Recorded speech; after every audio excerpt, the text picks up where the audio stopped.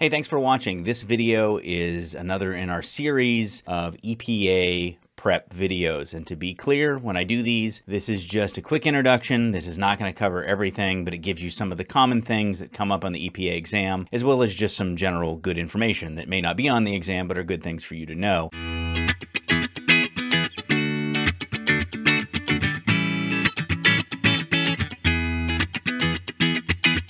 If you want to be fully prepared for the EPA exam, then I suggest that you go to ESCO or to Mainstream Engineering. EPAtest.com is the mainstream engineering site, and escogroup.org. Those organizations will help you get certified. Also, RSES is another good organization that will help you get prepared for your EPA exam. But this is, a little extra just to help you get prepared. We're talking specifically about Type 1 certification. Type 1 certification is relating to certification to be able to handle refrigerants, charge, recover, anything associated with the refrigerants and the refrigerant cycle of systems that contain less than 5 pounds and are manufactured, charged, and hermetically sealed in a factory. So some common examples of this would be refrigerators and freezers, small ones, or small package units, or window units. Those would all be some common applications. Also, maybe vending machines would fall under this category. Systems that are factory charged and sealed, and they contain less than 5 pounds of refrigerant. So the first thing,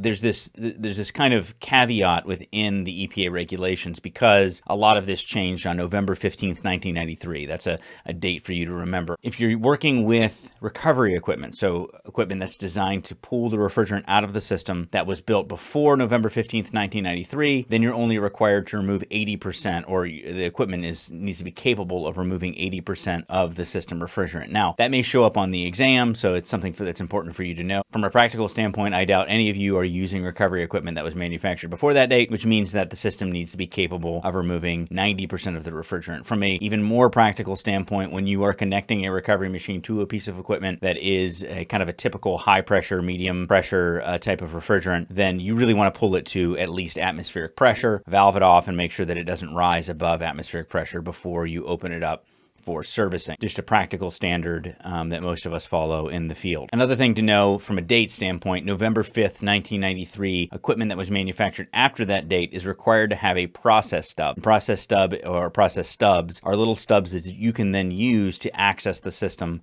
with, say, a piercing tool or with a crimp off tool that you then cut the top off and you put a Schrader stub in place. I never recommend that you leave a piercing type valve in place regardless of the type of refrigerant you have in the system, because those piercing type valves do tend to leak, but you can use a piercing type valve in order to get access to the system refrigerant so that it can be recovered. Again, you can also use, in many cases, those process stubs. You can pinch them off, you can put a port in, and then you can kind of round them back out in order to recover the charge. Another really big distinction that I always want to make is that there are cases, and not all cases, but in some cases, you can retrofit one refrigerant to another refrigerant. You can change from one refrigerant to another refrigerant. This does not mean you are allowed to top off one refrigerant with a different type. So let's say you have a system that's got some 134A in it. You can't go in with some new modern hydrocarbon or 1234 or something like that. You can't go in on top of that existing charge. You have to remove all of the existing refrigerant and then recharge with the new refrigerant. In small appliances, you're generally going to be weighing in that charge. So you can't top off, and systems are not drop-ins in the sense that you can't take a refrigerant and drop it in on another, and you can't field mix. For example, R410A is a common refrigerant that's a mixture of two refrigerants, but you can't take R32 and R125 and field mix them in order to create R410A. That's not allowable. It has to be certified in its jug as the refrigerant that it's designed to be, that end refrigerant. Another thing to keep in mind, sometimes you'll run into old refrigerators, things that have been in service for a really long time, and they may contain refrigerants such as ammonia, sulfur dioxide, methyl chloride, methyl formate. When you run into these types of old refrigerants, sort of this first generation of refrigerants that can be toxic and corrosive, you do not want to use typical recovery equipment with those refrigerants. So in those cases, you want to stop. You want to have a conversation with somebody who has some experience with these refrigerants rather than just proceeding and recovering them like usual. Another thing to watch out for is a lot of new small self-contained equipment contained hydrocarbon refrigerants. Hydrocarbon refrigerants are refrigerants such as propane or isobutane butane, R290 being probably the most common. Many vending machines and small refrigerators, especially for the commercial sector, are coming pre-charged. You have to be extra careful because you can't just use a torch on a system like that without making sure that it is fully removed. Now, as it relates to this is not a course on hydrocarbons. Just know that you need to take extra care if you have hydrocarbon refrigerants in place, and also you don't field mix hydrocarbons like any other refrigerant. Hydrocarbons can be vented in many cases because they're naturals, and so that is allowable in many cases, but even then you want to make sure that it's vented in a safe area, and it's a good practice to chase it with some nitrogen once you're done venting it to ensure that you don't have any residual. Also, just be really cognizant of where you're venting to, so that way you don't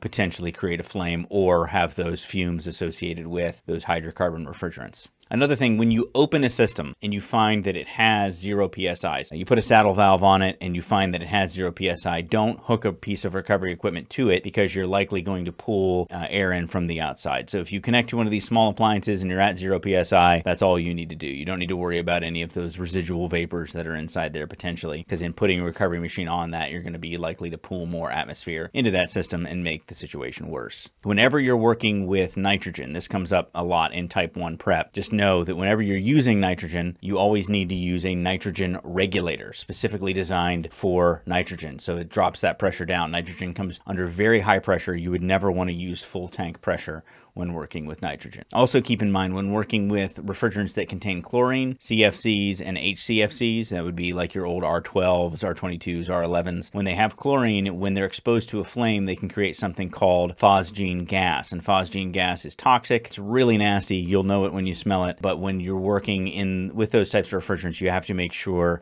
that you've recovered as much refrigerant as you can, and then also purge some nitrogen through to ensure that you're not going to have phosgene gas. Also, just as a general practice, when I'm talking about things like purging nitrogen, you never want to work on a system with a flame that is under pressure. You can be flowing nitrogen, which is the best practice to make sure that you don't build up carbon inside the system, but you never work on a pressurized system. You apply a torch to a pressurized system. Again, there's a lot in this test about different types of recovery machines, and that's sort of standard. That November 15th, 1993, there was a lot of changes that occurred there. And then there's a lot of talk about self-contained recovery devices, which are the ones that we're used to. They're designed to pull refrigerant out of the system, or system-dependent recovery devices. And that means that they rely on primarily the compressor in order to get the refrigerant out of the system. I mean, we all know that you can hook up to the high side of a system and allow it to run as long as you have an operating compressor, and you can get some of that refrigerant out. In modern terms, when we're talking about recovery equipment, we're pretty much always talking about self-contained recovery equipment. Finally, practice really good safety whenever you're working on a small appliance. Like any appliance, make sure that you're wearing safety gear, gloves, goggles, and also keep in mind that refrigerants are heavier than air and they do settle, which means that they can displace oxygen and it can be dangerous. Now again, with smaller appliances, it's going to be less likely that you're going to experience this because they contain less refrigerant, but if you're in a very small contained space, then you are at risk if there is a venting situation where refrigerant has vented. Another thing to mention quickly, the term de minimis comes up a lot. We're going to talk about this in some of the other segments as well. De minimis just means that some losses that occur while a technician is making a good faith effort to connect and disconnect from the system for the purpose of recovery and charging, or unintentional venting that occurs because things happen. Compressor blows a terminal, the system leaks. The EPA does not restrict those sorts of leakages as long as it's not an intentional venting event where you are not taking proper practices and now you've vented because you've done something literally wrong or intentionally vented. In most cases, for a technician doing their job, hooking up gauges, you have that little bit of refrigerant that's lost or a little bit in a hose, that's all considered to be de minimis. Now they do have a standard, the EPA does have the standard about low loss fittings being attached to recovery equipment. So specifically the recovery equipment does need to have low loss fittings in place, but that's not necessarily true for things like your probes that you're connecting and disconnecting from the system. As a just best practice, whenever you're working with systems that have smaller charges, you really don't want to use